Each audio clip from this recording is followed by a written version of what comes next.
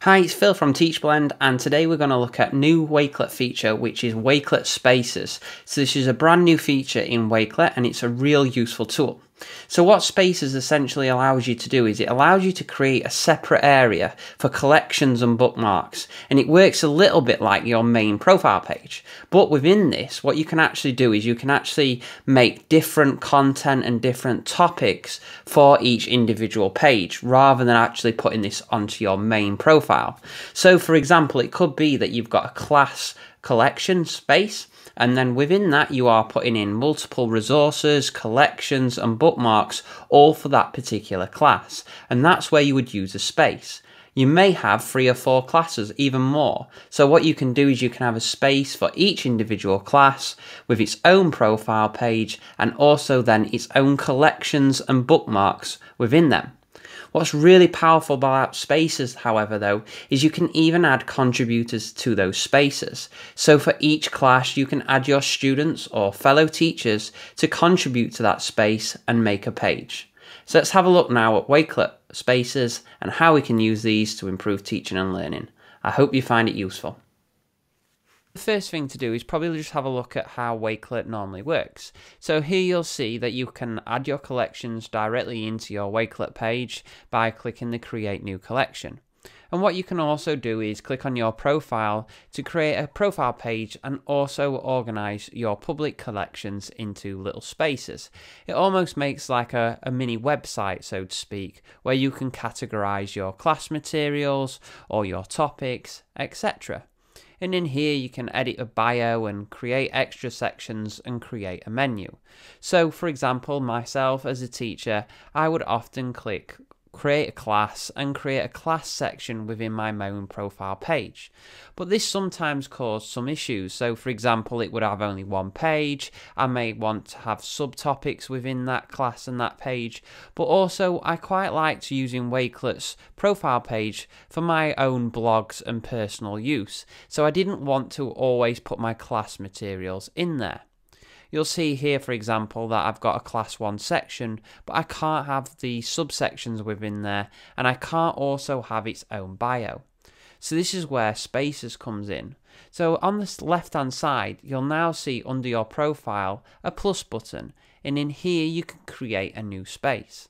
So in this example, what I'm going to do is I'm going to change the image and I'm going to upload a little icon for one of my classes. So for example, I teach on computer science, so I'm going to make a computer science class page. So here I've created that space, and then I'm going to name that space as well. Now it doesn't have to be classes, this could be anything, it could be topics of interest and more, but on this example I'm just going to make it for my computer science.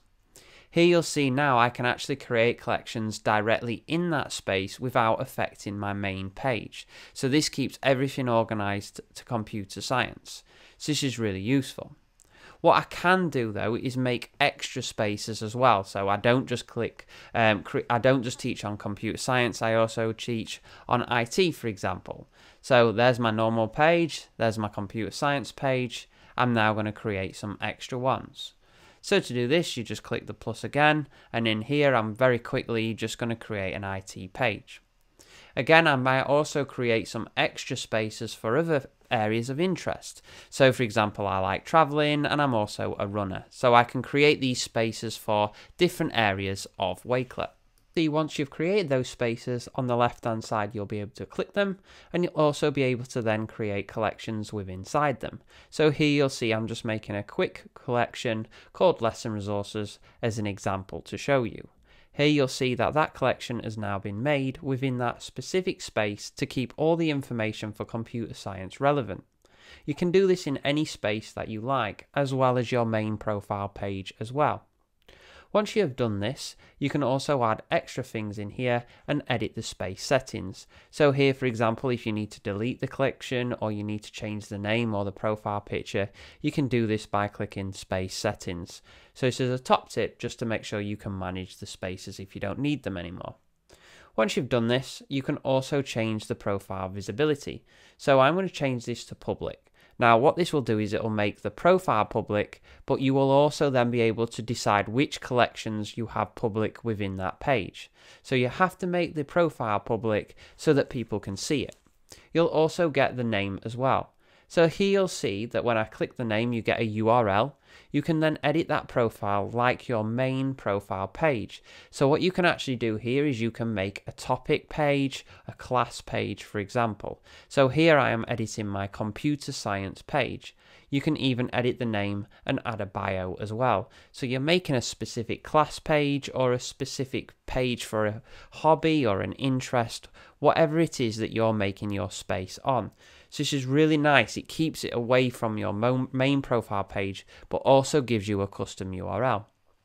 You can add extra links as well, so you could add these to your YouTube channel or even extra Wakelet collections and spaces. You can also create sections in here just like you can do in your profile. So here for example I'm going to make a lesson plan and a lesson resources section within that specific space. So I could do this for all of my classes to have a structured space for each one. When I click apply now, what we can do is we can actually preview this to see how this looks. You'll see at the moment I've not put any collections into this particular page because I've not yet made them public. So let's have a look at how I can do this. So here you'll see on the collection I can change that visibility. I'm going to cut this to public and then I'm going to go back into my page now. So I'm in my space, make sure profile visibility is set to public. I'm going to then go to my space by clicking the name, the @ or the URL, and then what I'm going to do now is edit the profile and I'm going to put this lesson resource into a category. You can drag and drop to reorder as well as also putting them into a specific section. So this keeps your space organized, so you basically have a space and then within spaces you can have categories / headings to keep them even more organized. So it's a real nice way of keeping your collections nicely organized in particular pages. So here you'll see that my main page has not been affected by that class page, so you don't need to create extra Wakelet accounts or anything. You'll see then in my computer science, I have my computer science page that's nicely organized with my specific sections just for computer science. And you can do this for all of the individual spaces that you have. You can also in spaces add your own bookmarks so that you can have bookmarks specifically for that space that you've chose. But another way is you can also add members, and this is where Wakelet becomes really powerful. So here you may have a team or a group of students or a co-teacher that you want to invite to actually contribute to that space. So for example, in my computer science page, I may ask my students to contribute resources, collections, and bookmarks. So you can do that here. To do this, the students can then join that space using the code that you have given them, and you just share that code or link with them. I hope you found this video useful. Please remember to like and subscribe to Teachblend, and if you have got any questions, drop a comment and I'll try and answer them. Thank you very much.